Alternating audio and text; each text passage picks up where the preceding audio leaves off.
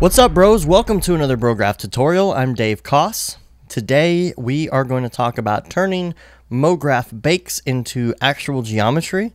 If there is ever been a point where you have used dynamics to build something and you kind of want to just lock it in place and you want to turn all those individual elements into geometry and just forget about the dynamics, this is what you need to watch if you want to learn how to do that. Because a lot of times, let's say you're building a cup, let's say, I don't know, or a box or anything like that.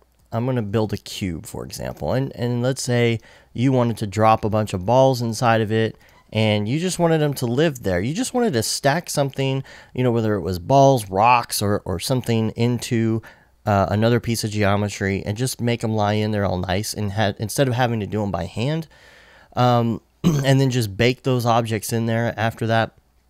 This is how you do it. There's a very distinct specific order that you have to do things in to make this work, and this is something that I dealt with a couple times and realized that you have to follow the steps in order to make this work right. So I'm creating this cube object here.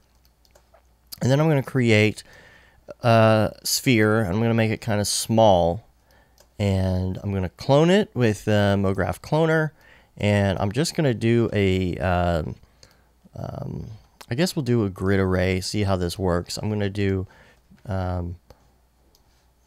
don't know if I'll do 1 tall. Maybe I'll do 3 tall.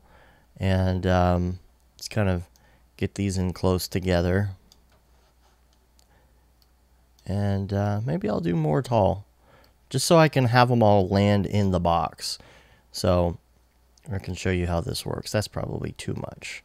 So let's go with 3 by 3 and 20 tall. So, okay, here's all my Mograph objects I'm going to dump in the box. This way I'll have this box of balls and everything will be nicely placed without me having to do it one by hand. So first thing, of course, on my cloner, I've got to do a simulation tag and give it a rigid body. And that rigid body has to have top level, I think. Okay, and then on my cube, I need to do another simulation tag, which is the collider body, because it's what this is colliding with. If I hit play, you can see that it's hitting the box and it's going over. That is because on my collision tag, instead of automatic, I need to make this something else. Usually I'll just go with like static mesh, and then you could see it all falls into the box. But that's what I want. And instead of having to do all of those spheres one by one, you know, and place it myself for a project I'm working on, I can just do something like this and get them all nice. The problem with that is then after that, you're not able to manipulate the individual spheres. You know, if you wanted to change it up just a little bit or whatever. So I'm going to show you how to do that and the exact specific order that needs to happen in. Number 1, if you have cloners on, you may be using render instances because, you know, if you have a really complicated project going, it's really hard not to use render instances because your viewport gets all bogged down. So use that while you're getting it set up. But then the first thing you have to do before you bake any of this, not bake, but mix down to geometry, is you have to turn off render instances, because if you don't do this and you mix it all down to geometry, it'll just appear as one ball in there. So these need to be individual elements. So we're going to turn off the render instancing. The second thing that we need to do is click on our tag, and we're going to go to the cache, and we are going to bake all. And once that bakes, you'll see that we have the full bake. It doesn't have to calculate dynamics anymore. And usually you could just leave it at this if you wanted to. But if you want to, again, individually manipulate any of these objects in the box, then you're going to need to take this a step further.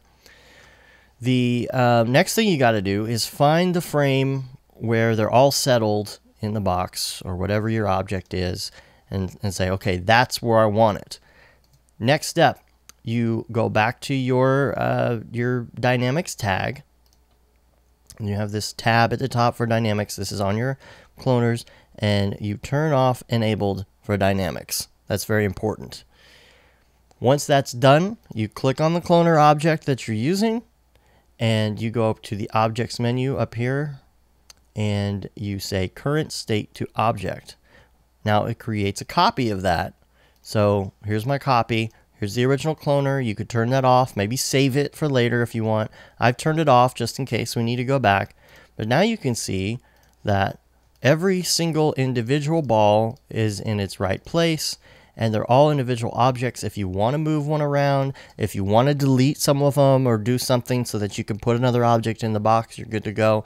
That's something that kind of took me a little while to figure out, just because you have to get the order right. If you miss any of those steps, you'll end up where it won't work, or it'll go back to frame 1, or the dynamics will be screwed up, or whatever it is, it'll get screwed up. As long as you follow that order, though, you're good to go.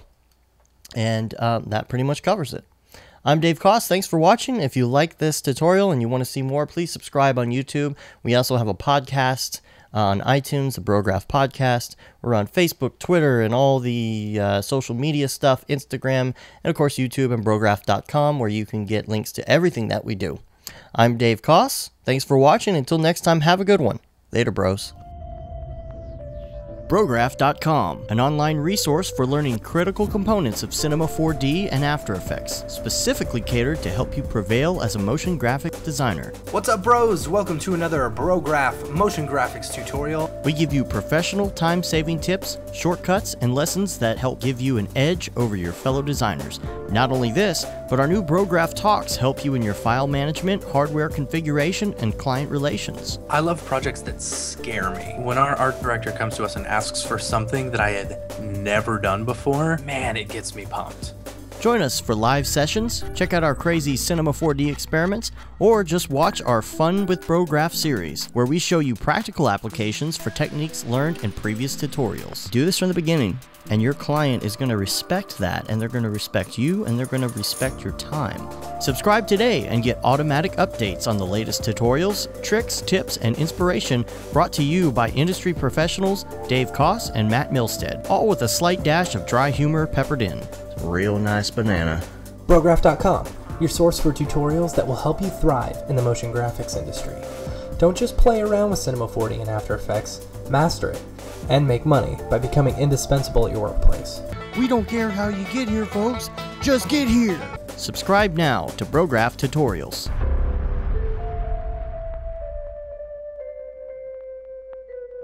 It's pretty good, I guess.